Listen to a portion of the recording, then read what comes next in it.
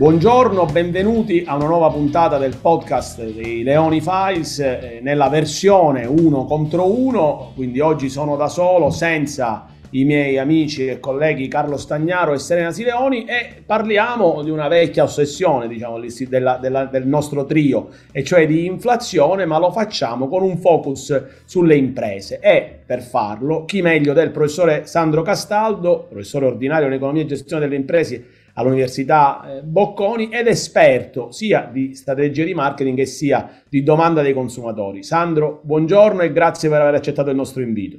Buongiorno, grazie a voi per l'invito. E allora Sandro, oggi ci ritroviamo certamente in un ambiente economico in cui l'inflazione, che io ricordo essere un problema di quando avevo i capelli lunghi e quando ero più piccolo era appunto addirittura a cifre superiori, quasi al 20% in questo paese, per tanti anni, grazie a quello che qualcuno ha chiamato appunto il dividendo dell'euro, grazie a condizioni legate alla innovazione tecnologica, la supply chain che hanno consentito al mondo di diventare una grande fabbrica globale, ha vissuto momenti in cui è stata veramente bassa, il famoso target del 2% dell'inflazione da parte della Banca Centrale Europea e da parte di diverse banche centrali. Oggi non è più così, complici certamente l'invasione russa dell'Ucraina, l'aumento appunto del prezzo dell'energia, complice il ritorno dal Covid con una strozzatura dell'offerta, ma certamente oggi ci troviamo in un ambiente inflazionistico. E in questo ambiente inflazionistico, in Italia oggi siamo mi pare al 7,6%, ci troviamo a essere da un lato dei consumatori, quindi a subire questo aumento dei prezzi. Cosa sta succedendo dal punto di vista delle imprese? Come reagiscono a questo scenario, a questo momento, a questo ambiente inflazionistico, per non perdere la fedeltà dei consumatori, per non perdere quote di mercato e per continuare a creare valore aggiunto? Ma le imprese hanno reagito inizialmente cercando di contenere gli aumenti, almeno nel primo periodo. Poi è stato impossibile per le imprese assorbire questi aumenti, perché poi c'è stata l'inflazione, ricordo, inizialmente collegata all'energia, no? Ci sono state tutta una serie di problemi, soprattutto sulle aziende energivore. Faccio un esempio per tutti: le aziende che operano nel mondo dei surgelati. È chiaro che la catena del freddo costa molto in termini di energia, hanno avuto aumenti importantissimi, molto al di sopra dei valori a cui facciamo riferimento prima. Poi c'è stato tutta una serie di aumenti collegati alle materie prime, quindi non solo energia, ma anche tutti quei prodotti che in qualche modo sono collegati all'energia. Pensiamo al packaging, alla plastica, al vetro, al polisterolo. Quindi c'è stato un aumento dei packaging, un aumento delle materie prime delle imprese, e quindi le imprese si sono trovate a scaricare a valle questi costi. Questo per quanto riguarda le imprese industriali. Le imprese commerciali, cioè quelle che rivendono i prodotti, perché poi noi facciamo la spesa al supermercato, facciamo la spesa al negozio, hanno tenuto duro per un po', però poi anche loro non ce l'hanno fatta, anche perché erano comunque hanno dovuto subire gli aumenti dei costi dell'energia, e quindi sono state costrette a scaricare sul consumatore finale, seppur non immediatamente, ma con un breve, diciamo, ritardo temporale. Cosa stanno facendo in questo momento per cercare di, diciamo, sollevare indirettamente un po' quelli che sono le situazioni che i consumatori si trovano a gestire? Perché come consumatori noi abbiamo gli stipendi che non aumentano, quindi il budget è quello, e i consumatori, devo dire che noi li abbiamo tenuti sotto controllo in un primo tempo. A fronte dell'aumento dell'inflazione non hanno ridotto in modo repentino i consumi, hanno tenuto botta, probabilmente cercando di grattare un po' sui risparmi, e poi hanno iniziato ad acquistare prodotti diciamo di primo prezzo, cercando di andare, e qui ne ha beneficiato moltissimo il discount, su formule distributive che semmai erano più orientate alla convenienza, e quindi per esempio tutti i canali discount hanno aumentato di molto le proprie quote di mercato. Quindi il consumatore ha avuto questo tipo di reazione a fronte del aumento di prezzo. Piuttosto che ridurre i consumi, ha iniziato a preferire alternative di prezzo più economiche, perché chiaramente poi bisogna mangiare, bisogna comunque riscaldarsi, bisogna andare avanti nella nostra attività. E questa è stata la prima reazione dei consumatori. A fronte di questa reazione, le imprese, in particolare della grande distribuzione, le imprese di marca, perché come sapete nel discount, no, molto spesso non ci sono i prodotti di marca, ma ci sono appunto i prodotti senza marca, hanno iniziato a mettere in atto delle strategie, se volete, un po' più tattiche, no?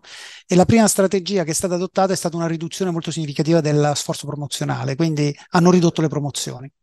In questo modo hanno potuto tenere diciamo, più basso i prezzi, investendo meno nell'investimento promozionale, che è quello che però fa attraction, che fa attrazione per il mondo della grande distribuzione. Quindi è chiaro che il mondo della grande distribuzione, e non solo quello della grande distribuzione, si è trovato a vivere una riduzione inevitabile dei volumi proprio per via dell'aumento dei prezzi.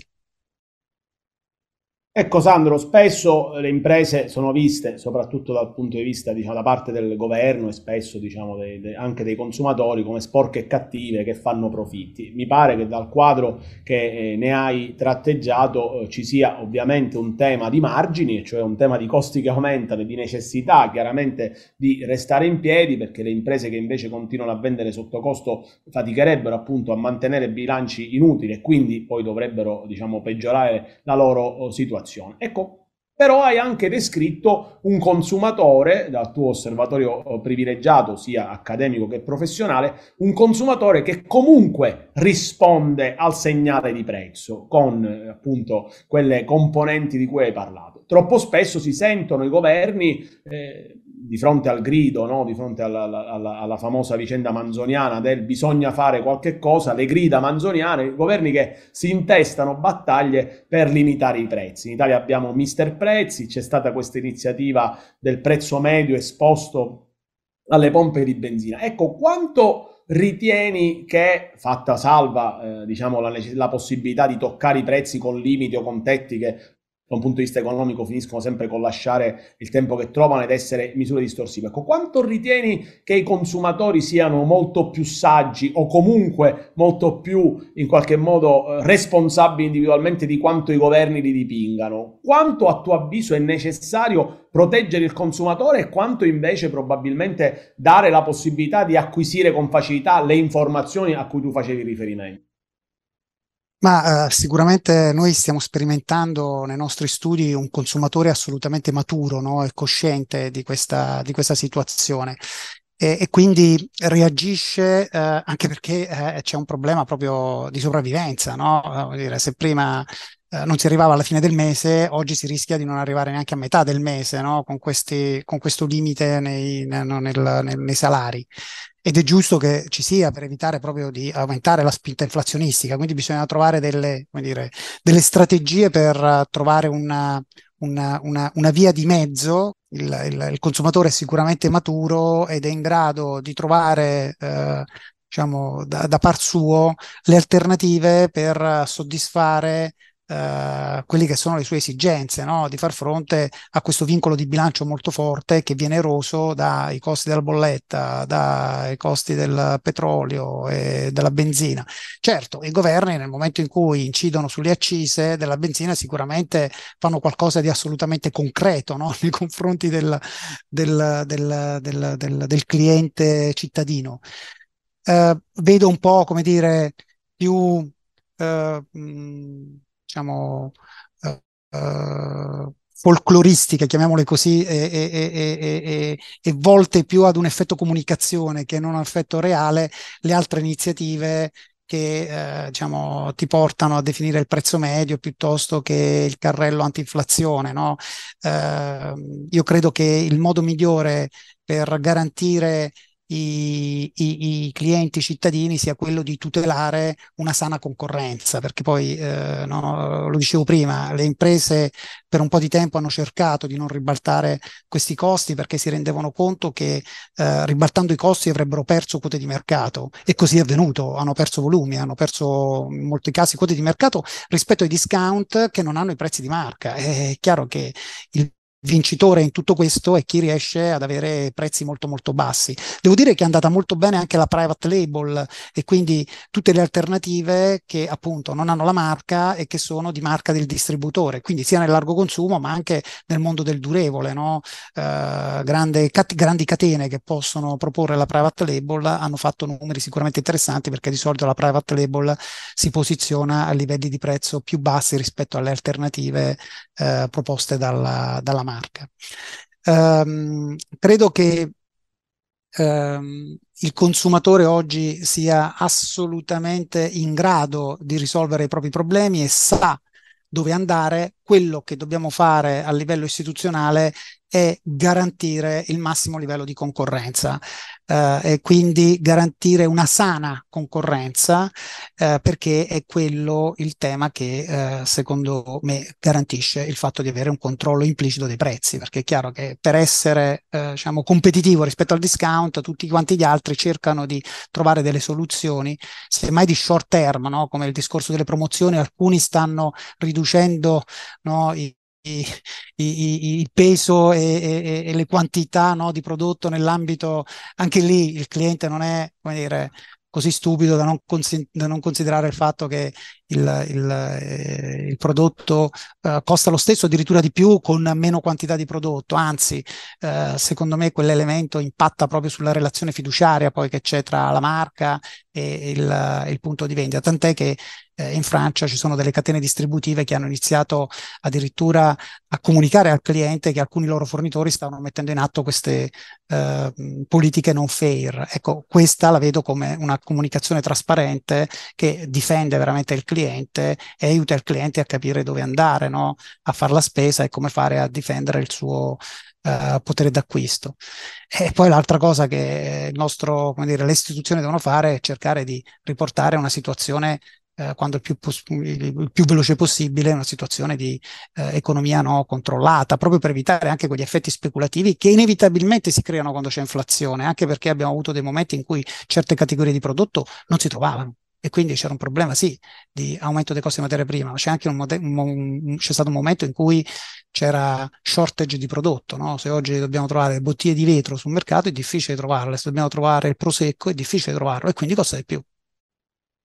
Ecco Sandro, ti faccio tornare un attimo dal lato delle imprese. Hai fatto riferimento ad alcune strategie, sappiamo, volendo banalizzare, ma forse neanche da primo anno, diciamo, dei corsi, che un po', diciamo, grandi famiglie di, diciamo, c'è un tentativo di acquisizione del vantaggio competitivo, si difendono tra chi compete sui costi e quindi in qualche modo deve tenere il prezzo più basso possibile e chi invece poi riesce a puntare sulla qualità e quindi fronteggia una domanda meno elastica rispetto al prezzo, quindi che risponde in maniera un po' diversa. Ecco, da questo punto di vista hai fatto riferimento, secondo me, in maniera particolarmente interessante al tema della reputazione e della relazione fiduciaria. Qualche tempo fa, adesso non ricordo se sull'Economist o su qualche altro quotidiano, leggevo proprio che i grandi vincitori di questo momento inflazionistico sono quelle imprese che hanno le spalle abbastanza larghe e un attaccamento da parte, una fedeltà da parte dei consumatori da riuscire a passare almeno in parte l'aumento dei costi sul prezzo del consumatore, ma proprio a mantenere intatta questa reputazione. Ecco, a tuo avviso, nel panorama delle imprese, questo momento inflazionistico, che qualcuno dice durerà almeno fino a fine 2024, sperando appunto di tornare a quegli orizzonti più tranquilli e più normali, ecco, a cui tu facevi riferimento, certamente è un'economia meno surriscaldata. Potrebbe impattare sullo scenario della struttura dei settori economici? Ti faccio una domanda chiaramente molto generale, immagino che questo potrà cambiare a seconda dei settori, ecco, ma immagini ci possa essere un qualche consolidamento in alcuni settori con imprese, ecco, già di maggiori dimensioni che riusciranno ancora di più ad approfittare proprio in ragione di questa possibilità di mantenere i margini e di avere una domanda meno elastica rispetto al prezzo. Ma sì, sicuramente, perché chiaramente le grandi marche e soprattutto i soggetti che hanno iniziato a lavorare sulla qualità, no? Sulla qualità vera dell'offerta e del prodotto, riescono a stabilizzare la relazione con il cliente, perché è una relazione duratura basata su una qualità, su un prodotto inimitabile, e quindi a quel punto il cliente è disponibile anche a seguire l'impresa, no? La cosa importante è che se poi dopo ritornano i prezzi, appunto si raffredda l'inflazione, poi si spera che anche i prezzi, no, si riducano. E attenzione, io sto vedendo negli ultimi periodi che in alcune sottocategorie sta avvenendo, cioè abbiamo iniziato a vedere, questa è la cartina di tornasole, che alcune categorie di prodotto iniziano ad avere piccolissime riduzioni di prezzo, e quindi questo vuol dire che il mercato, no, funziona, e che dobbiamo garantire, no, la massima e la concorrenza perché funzioni. A livello di scenario, quello che abbiamo visto è che in questo momento, più che in altri, si crea quel fenomeno di polarizzazione dei consumi, no? Quindi paradossalmente molti vanno sul primo prezzo, sui prezzi bassi, ma paradossalmente chi ha la qualità vince, quindi alla fine si riesce anche a distinguersi, no? Proprio per via della qualità, perché a quel punto, se io devo comprare qualche cosa, preferisco investire in qualche cosa di sicuro e di alta qualità. Quindi da una parte si sta aumentando la sezione dei prezzi bassi, ma dall'altra sta aumentando anche la parte, diciamo, di assortimento dei premium price, no? E spesso queste sono marche molto note, ma anche marche locali che hanno una tradizione grandissima di qualità. È chiaro che chi rimane un po' in mezzo al guado e non riesce né andare da una parte né andare dall'altra, rischia di essere poi un boccone per quelle imprese che riescono o a fare una politica di dimensioni, di economia di scala e quindi di prezzi bassi, o dall'altra riescono, grazie alla marca e grazie alla qualità unica e alla differenziazione, a posizionarsi bene su quell'area premium. E quindi già stiamo vedendo situazioni di questo tipo, perché vi ricordo che c'è anche un'altra variabile dell'inflazione, che poi è un effetto collaterale dell'inflazione, che sono i tassi di interesse molto alti, e quindi anche gli oneri finanziari per molte aziende che diventano notevoli, e anche, come dire, la difficoltà di accedere al credito che si sta avendo proprio per via di tutta una serie di, diciamo, di vincoli che in passato non esistevano e che oggi esistono, e che rendono difficile la vita per le aziende in crisi. Ecco, un richiamo anche qui, diciamo, alla mancanza di bacchette magiche per sistemare le robe, no? Il riferimento ai tassi di interesse, il riferimento alla minore liquidità, ecco.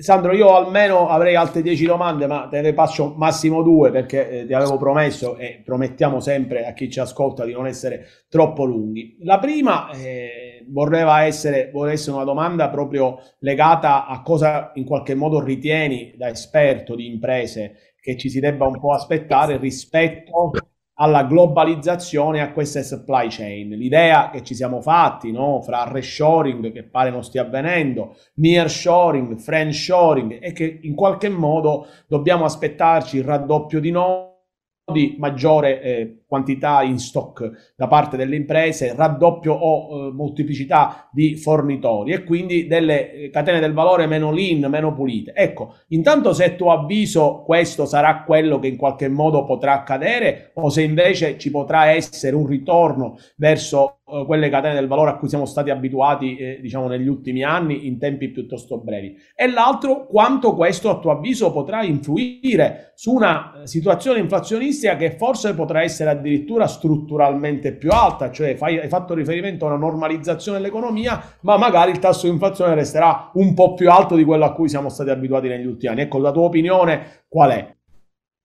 No, sicuramente è difficile che si ritorni a un passato vicino, visti anche i rischi, no, che molte aziende hanno dovuto subire, e le situazioni di shortage di prodotto che abbiamo avuto anche per via di queste catene globali molto lean, ma anche lontane, no? Se vogliamo. Sicuramente il fatto di aumentare gli stock è una cosa che è richiesta, e non fa neanche così male con l'inflazione, perché gli stock si rivalutano. Quindi se in una situazione di deflazione o di inflazione bassa lo stock è un peso, in una situazione di inflazione alta vediamo che tutta una serie di magazzini che fino a un po' di tempo fa erano sfitti, cioè facevano parte dell'archeologia industriale, no, del nostro paese, della nostra Europa, iniziano ad essere ripopolati, no? E questo è un effetto collaterale dell'inflazione. Quando c'è deflazione o quando c'è inflazione bassa, le supply chain si svuotano naturalmente. Quindi sicuramente la logistica e diciamo i margini di sicurezza dei magazzini dovranno aumentare, come pure a mio avviso il momento dell'inflazione è un momento anche di shuffle dei fornitori, no? Perché è chiaro che se tu aumenti i prezzi e poi c'è qualcuno che vuole entrare e fornire, che mai, semmai fa un'offerta con un prezzo più competitivo, è un momento utile per fare anche un cambio, semmai non un cambio definitivo, ma un cambio che può rappresentare una fornitura doppia o una fornitura, no, tripla in termini di catena di fornitura. Quindi riteniamo che, almeno io ritengo che questo discorso richieda una maggiore flessibilità rispetto al passato. E devo dire che se manteniamo la competitività che abbiamo oggi, non è male, no, pensare anche a fornitori alternativi nel nostro paese, no? Perché riteniamo che in certe aree, per via del fenomeno inflazionistico e per via della nostra capacità di essere flessibili come piccole e medie imprese, abbiamo acquistato in termini di competitività, e quindi può essere anche una buona occasione per pensare a forniture, diciamo, locali in alternativa o, diciamo, in congiunzione rispetto a forniture internazionali. L'inflazione futura, non abbiamo la bacchetta magica, però io sono del parere che un po' di inflazione fa bene all'economia. Chiaro, non deve esserci la situazione che stiamo vivendo oggi o che abbiamo vissuto nei mesi passati, o quella che dicevi tu all'inizio, no? Di inflazione a doppia cifra strutturale degli anni 70, anni 80. Dobbiamo pensare che un pochino di inflazione, se i mercati crescono, fa bene perché ravviva tutto e ti porta ad acquistare. La cosa peggiore è avere un'inflazione negativa, come si è visto, con consumi stagnanti. Quella è una roba che dovremmo cercare di, no, evitare per il futuro. Però, voglio dire, se riusciamo a tenerla sotto controllo e abbassarla di qualche punto, sarei contento.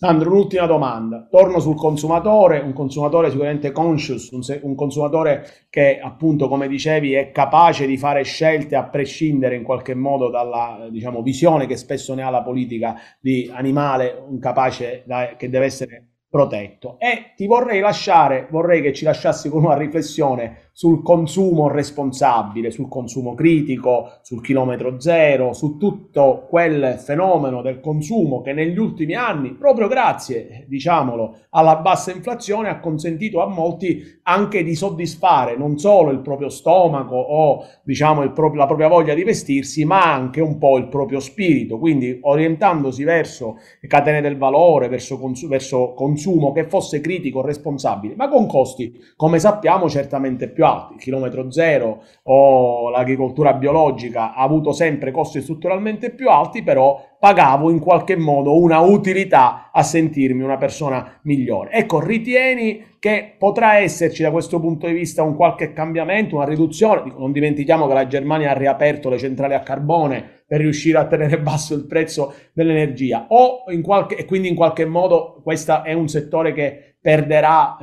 un po' di appeal in ragione proprio delle necessità, oppure questa parte a tuo avviso è un po' in quella nicchia del polarizzato verso l'alto e quindi dobbiamo aspettarci che continui a prosperare?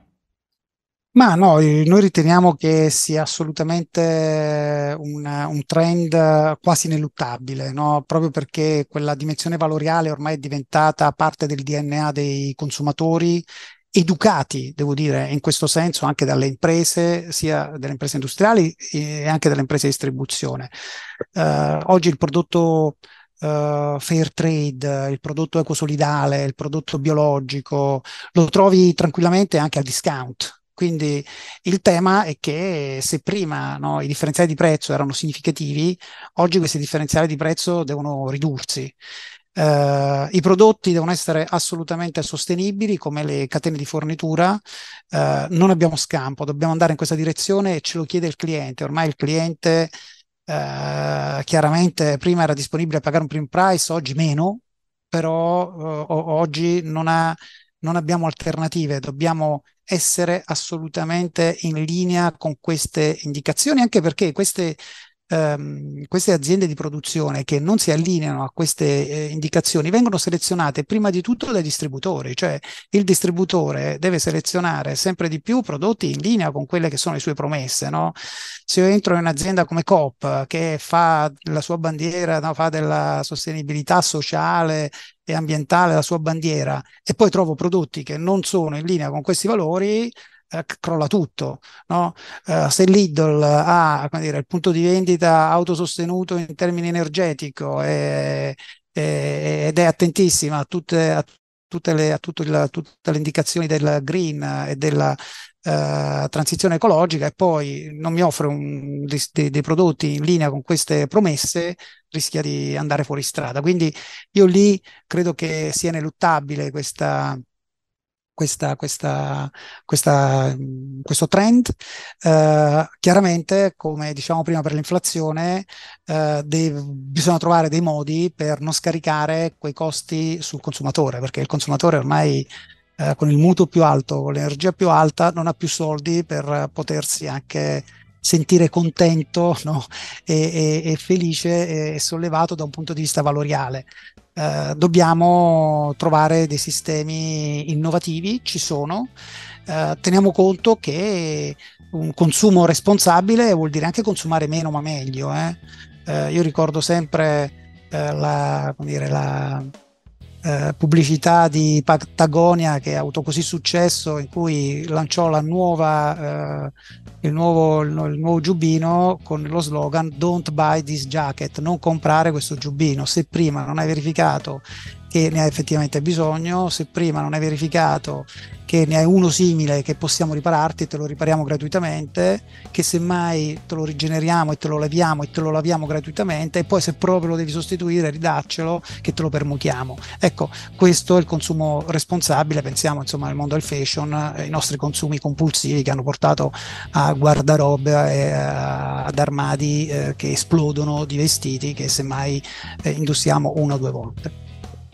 Allora, nel ricordare che né io né Carlo Stagnaro, diciamo, ci ascriviamo a questi del fashion compulsivo, abbiamo pochi vestiti anche brutti. Ringraziamo Sandro Castaldo per essere stato con noi, professore ordinario di Economia e Gestione delle imprese all'Università Bocconi, e speriamo che appunto possiamo andare, quindi chiediamo al governo di continuare a rispettare il consumatore, perché appunto, come Sandro ci ha spiegato, è certamente un individuo responsabile, e ci auguriamo che invece i prossimi interventi possano andare proprio nel senso di una maggiore concorrenza, il richiamo che ha fatto Sandro, perché solo la concorrenza, solo una sana concorrenza abbassa i prezzi. Grazie Sandro.